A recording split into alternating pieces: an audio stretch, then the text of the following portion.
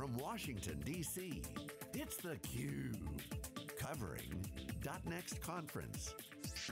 Brought to you by Nutanix.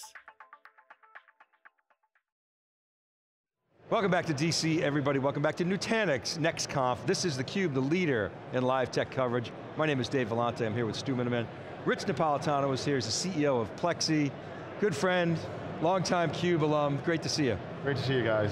Pleasure to be here with you again. Yeah, so I love the fact that you're back in startup land. I mean, you did unbelievable things at EMC, but really, this is your real love, right? Running startups, yep. Eating glass, as we call it. Yeah. So when we first heard about Plexxi, I have to admit, Rich, we were down at Strata that time. It was kind of heavy, right? And a lot really geeky. I'm not a networking guy.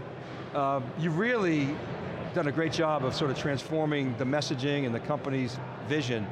Share with us what's up with Plexxi. Yeah, I know. It's again, thank you for inviting me here, and it's a pleasure. It's an exciting time for the company. We're actually breaking out, right? And so it's great to see the momentum, and the team's done a fabulous job.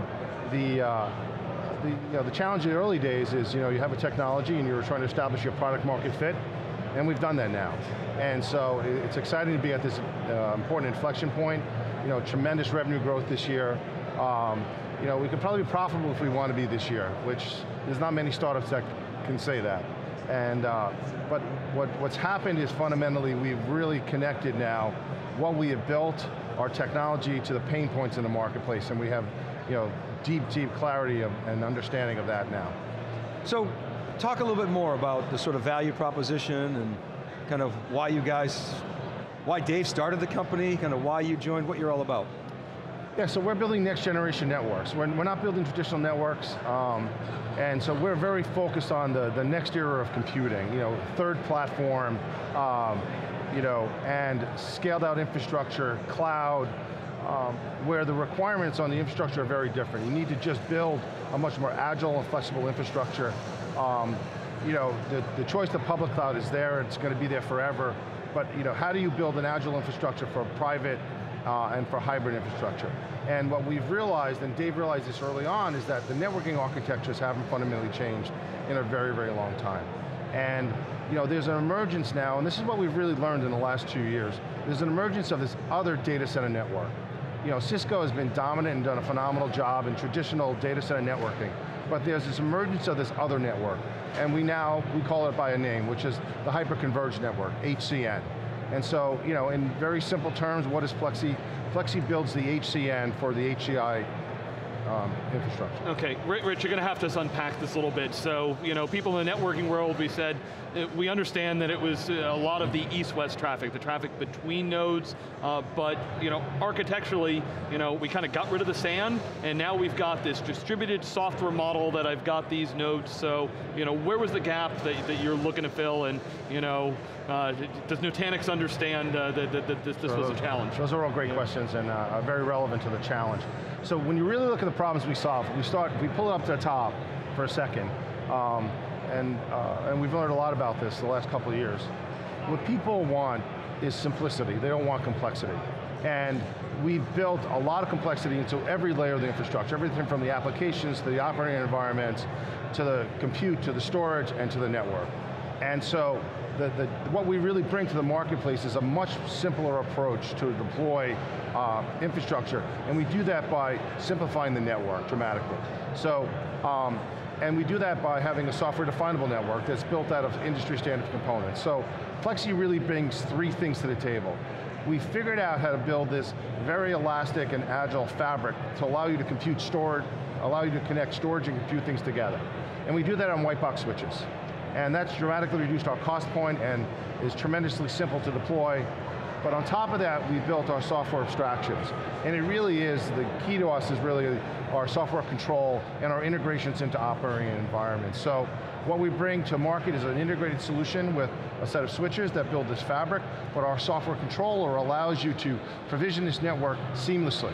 In the same way that Nutanix talks about being the invisible infrastructure, we're the invisible network. Yeah, so when Nutanix first started, they were like, we're going to kill that SAN because you don't need some of that complexity. So when do I need this, fabric as you call it, as that interconnective tissue?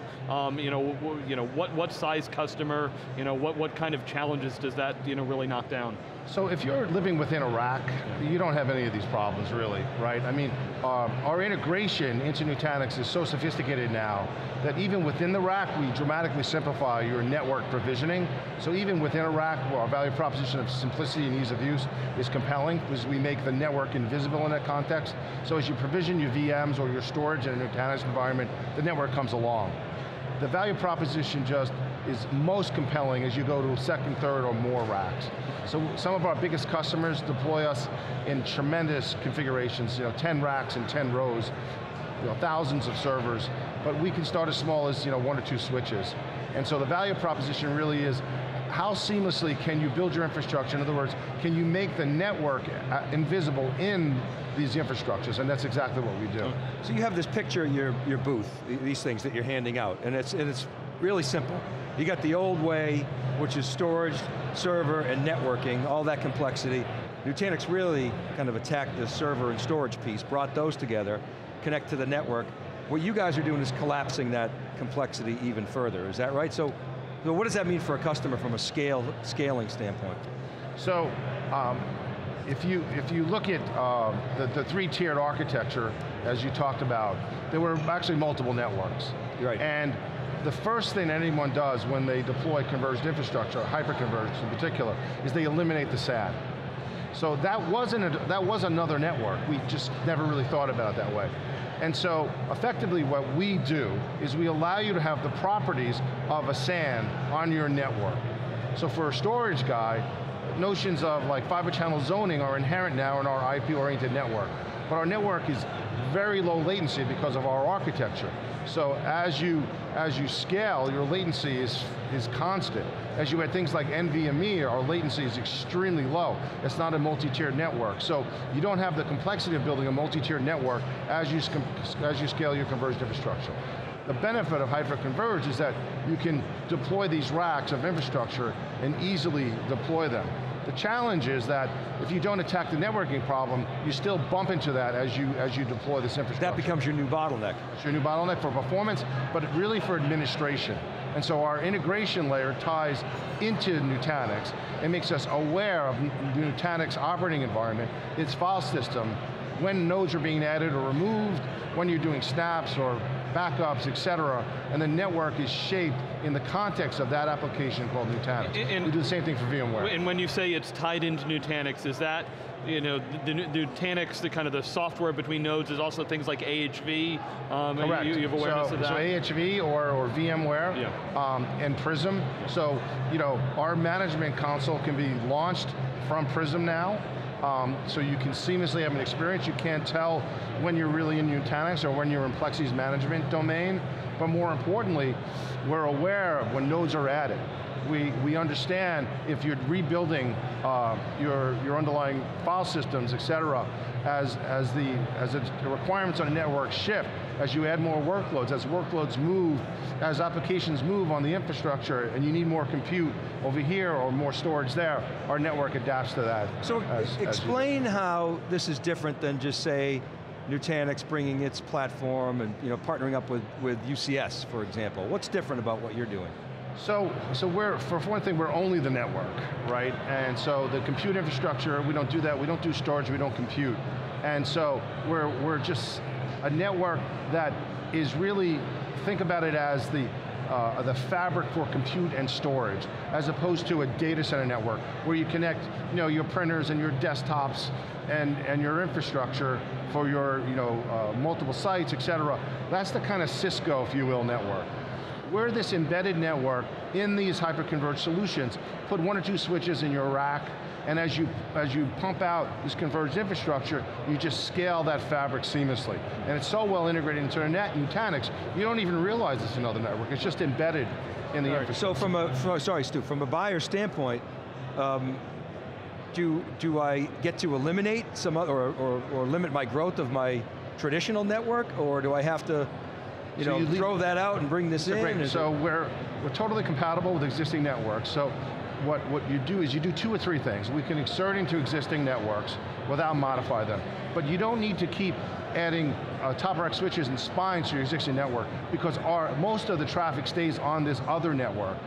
The Nutanix guys, sales teams are actually starting to call this the Nutanix network or the Nutanix fabric because it's embedded in their solution. So most of the traffic between Nutanix nodes goes on that network, which minimizes your northbound traffic to your existing network, which just frankly removes a headache from traditional network admins to deal with this other stuff. In the same way the network admin in the past didn't worry about SAN traffic.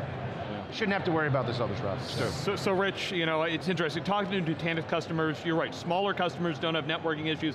Some larger customers, it depends on how good their network is. Exactly. The thing coming on the horizon that's going to dramatically change this embedded network thing is got to be NVMe over Fabric. So, what does that mean for Nutanix standalone? And I got to think that that's a huge tide to bring you into a lot of accounts. So I mean, it is clear that the next tsunami. I mean, we were all involved in the early days of Flash, and we saw that coming when we were at EMC. I probably sold more Flash than anybody in the world, actually, in terms of petabytes, actually. And NVMe is that next wave, right? So whether it's embedded in Nutanix or it's standalone bricks, it's going to elevate this east-west, this need for this other network. And to pitch Plexxi a little bit, there's no better network that's tuned for this. The nature of our network is it's flat, it's extremely low latency. So we're actually awaiting the day that NVMe hits the market in a big way, because it will blow apart every other network. Every hierarchical network will be just blown apart because the latency characteristics of a multi-tiered network are just clear. You can measure it. Well, so we're doing a lot of stuff. And your solution's ready for this today. We're ready for today. And when you simplify the network like that, the entire infrastructure, and you provide that infrastructure with virtually no latency impact, now you can start to see the way in which application development changes. Correct. And everybody's talking about digital disruption and how they're going to pay for it. They're going to pay for it by, I would think, shifting labor resource from non-differentiated infrastructure into some of these more exciting areas. Exactly. We just heard that from 2 CIOs. No, I mean, we see this a lot. I mean, Telecom Italia is here with us, Sparkle, one of our bigger customers. We have a session this afternoon at 3 o'clock, and Sparkle's going to be in the session with us. And I just spent a good hour with them here. And it's all about the operating expense. It's like, Nutanix plus Plexxi reduces my operating expense. And he's going to repeatedly say that. And it's just clear that people cannot afford the complexity associated with traditional networks anymore. They can't hire programmers to build out, not to pick on ACI, but complicated scripts for ACI. They can't afford to build those programmers. Our integration layer makes that seamless. It takes it away. So what's your relationship? What's your relationship with Nutanix? You're obviously doing some hardcore integration. How do you describe the partnership, and do you have other partnerships that you can talk about? So right now, we have a number of large-scale service provider customers which we sell through distribution and other partners. We're partnering a lot with Nutanix now, a little bit with SimpliVity, but we're going to go after all of the HCI vendors ultimately. But pretty clearly, Nutanix is the leader. And we've been developing a relationship at the top and in the field. In parallel, we've been recruiting Nutanix partners. Ours are master distributor, so we're recruiting our partners that sell Nutanix, and we're building a set of solutions. We announced a reference architecture this week with Nutanix, so we're very focused on Nutanix. They're clearly the leader in the space, and they get our value proposition. Invisible infrastructure meets the invisible network. I mean, it's perfect. You mentioned before you could be profitable if you wanted to be. It's not in vogue to be profitable, Rich. People want growth, but hey, this booming market's not going to last forever. And this time is different, so timing is different. I think it plays to our strength that, I looked at our financials a couple weeks ago, and I realized about 80% of all that we spent has been in R&D. And that's not common. Most startups at our stage have invested a lot more in the go-to-market. And now's our time to go do that. But now we have the advantage that we have such tremendous revenue growth that we can fund a bunch of it ourselves. And the capital markets are different than they were 2 or 3 years ago when Nutanix was growing.